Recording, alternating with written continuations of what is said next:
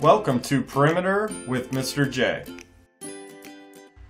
In this video, we are going to be discussing what perimeter means and then also how we calculate perimeter. So at the top of your screen, it says the distance around a shape or a figure, and that's what perimeter is.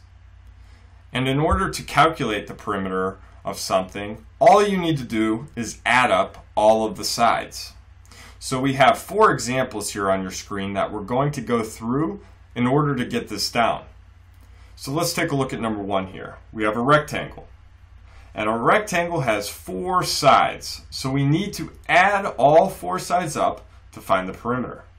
Now, we have a 10-inch here and a 23-inch on the top of the rectangle. So again, a rectangle has 4 sides, so let's fill in the 2 missing sides. Across from the 10 inches, this is the same, so we have 10 inches over here, and then we need to fill in the bottom, which is 23 inches, the same as the top. So our perimeter equals the sum of all 4 sides, so we need to add them up.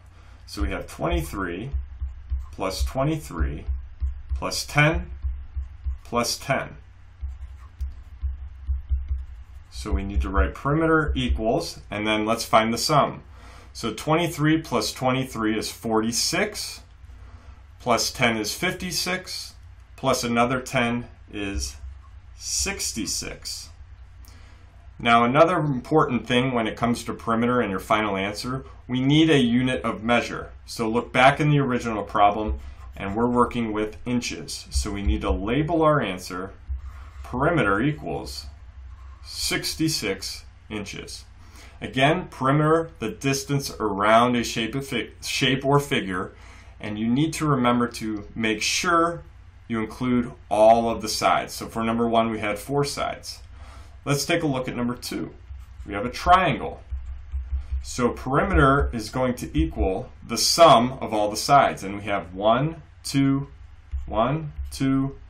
3 sides. So we need a 9 plus a 4 plus a 10. So let's add those up.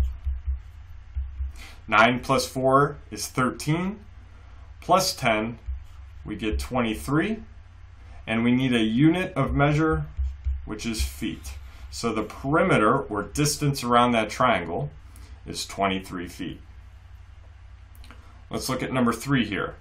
Now this one, you need to make sure to include all the sides, make sure you don't forget any of the sides, right? And then don't repeat anything. So let's see how many sides we have. 1, 2, 3, 4, 5, 6 sides. So that means we need 6 numbers added up. So let's start up top. We have a 5 plus 8 plus the bottom 3 plus another 3 plus another 3 and then a 4. Let's see if we have all 6. 1, 2, 3, 4, 5, 6. It never hurts to double check. All right, let's find the sum, and that will be our distance around that 6-sided figure. And a 6-sided figure is called a hexagon. So 5 plus 8 is 13, plus 3 is 16, plus another 3 is 19, plus 3 is 22, plus a 4. We get a perimeter of 26, and this M stands for meters. So a perimeter of 26 meters. All right, number 4, we have a little word problem here.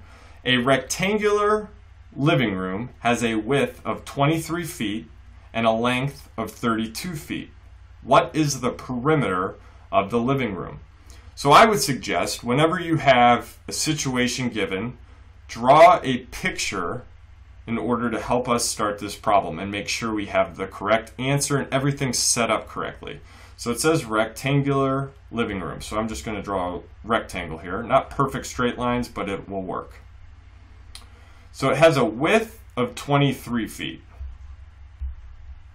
and a length of 32 feet. Now, if you have the triangle drawn a different way, but you have the 23 and 32 labeled, you'll still get the correct answer. So it doesn't necessarily matter how you have that rectangle drawn, as long as you have a 23 and 32. And the bottom was 32, and then the right would be 23. So in order to find perimeter, we need to do what? Hopefully you're thinking add up all of the sides. So we have a 32 plus a 32 plus a 23 plus a 23. So if you get a perimeter problem where you have larger numbers and you need to go off to the side to do some calculations, that's fine. You don't always have to use mental math, and you won't always be able to use mental math when you're finding perimeter. So 32 plus 32 is 64, plus 23 plus 23, and we get to 110. And our unit of measure is feet. So the perimeter of that living room is 110 feet. So there you have it. There's how we calculate perimeter and also what perimeter means. So it's time for you to try a few on your own here. I dropped the link to the mastery check, and that's where you will try some on your own to see if you have this down. Thanks for watching, and until next time, peace.